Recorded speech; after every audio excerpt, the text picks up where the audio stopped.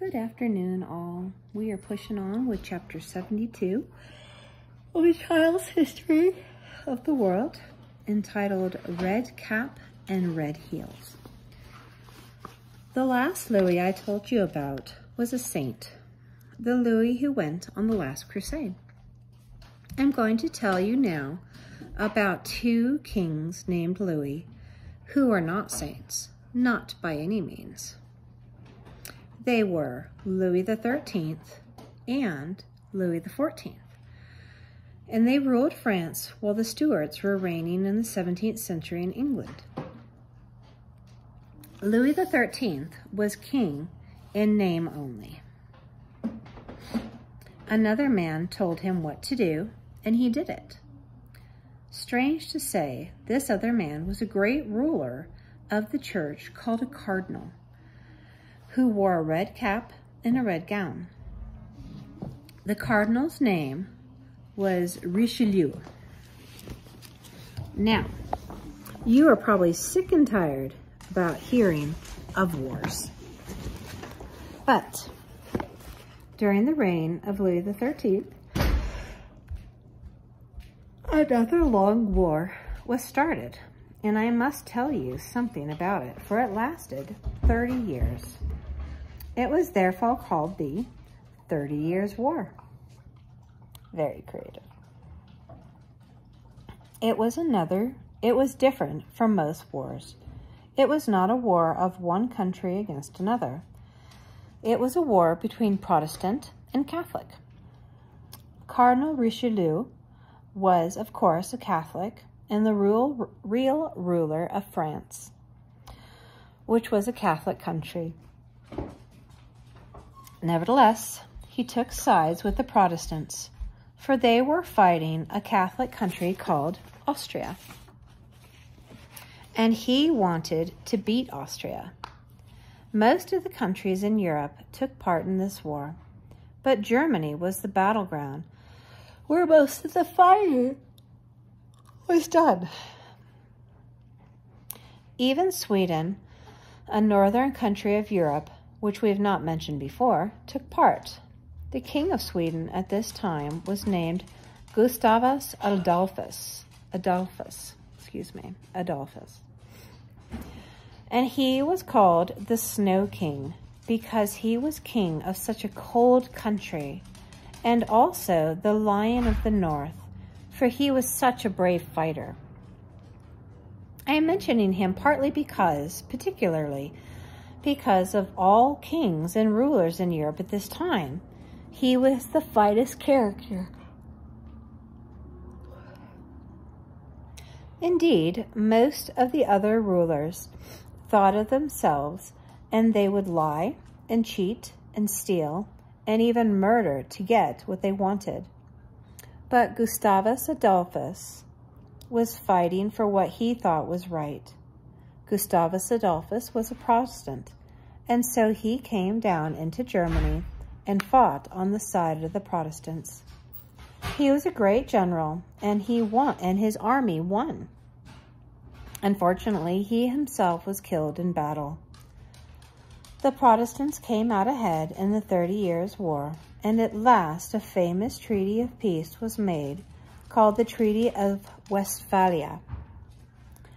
By this treaty, it was agreed that each country should have whatever religion its ruler had. It would be Protestant or Catholic, as the ruler wished. During the 30 Years' War, the plague, the old, deadly, contagious disease we have heard about before, broke out in Germany.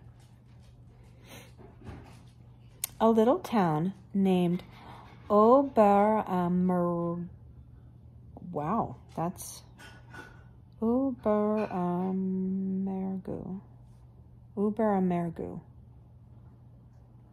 Don't know.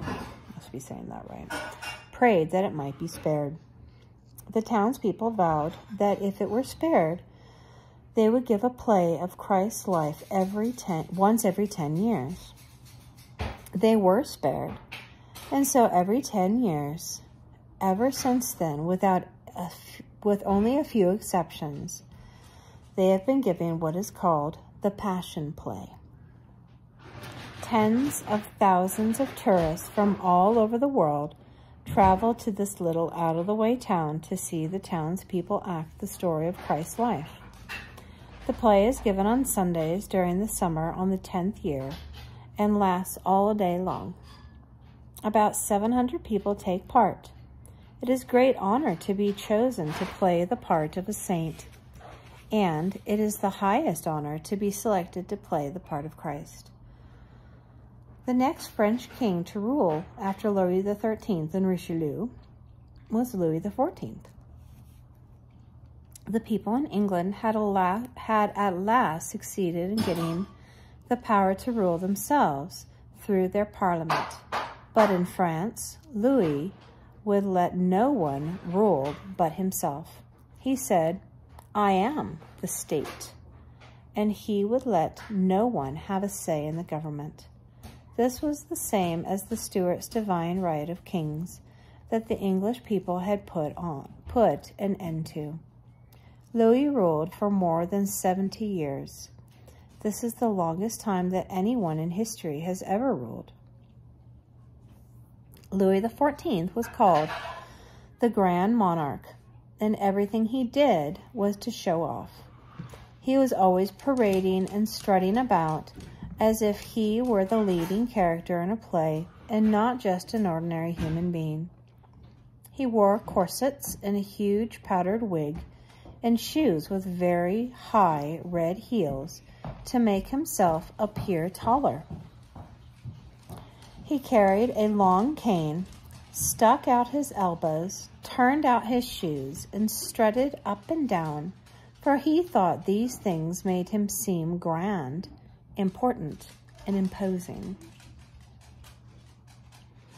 All this may sound as if Louis were a strange person with no sense. But you must not get that idea. In spite of his absurd manners, he made France the chief power in Europe. He was almost constantly fighting other countries, trying to increase the size of France and to add to his kingdom. But I have already told you so much about so many fights that I'm not going to tell you any more about his just now, for you would probably not read it if I did. So France had her turn as well as leader of all the other countries, as Spain and England had had theirs as well. Come on, one more page. I can't get the page to turn. There it goes.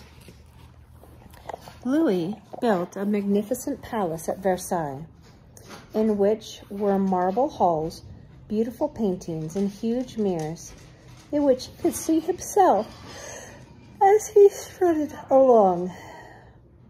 The palace was surrounded by a park with wonderful fountains. The water for the fountains had to be brought a long distance, and it cost thousands of dollars to have the fountains play just for a few minutes. Even today, sightseers visit Versailles to see the magnificent palace rooms and to watch the fountains play. But Louis surrounded himself not only with beautiful things, he also surrounded himself with all the most interesting men and women of his time. All those who could do anything exceptionally well, all those who could paint well, or write well, or talk well, or play well, or look well, he brought together to live with him or near him. This was called his court. They were the chosen few who looked down on all the others. This was all very fine for the people who were lucky enough to be in Louis's court. But the poor people of France, ordinary farmers, and the men and women who worked in the towns were the ones who had to pay Louis's expenses and those of his court. They were the ones who had to pay for his parties and balls and feasts and for all sorts of presents that he gave his friends. We shall soon see what happened. The poor people would not stand that sort of thing forever. The worm will turn, we say. That's it for now. I'm going to be getting 73 up here pretty soon. Ta-ta for now. Bye-bye.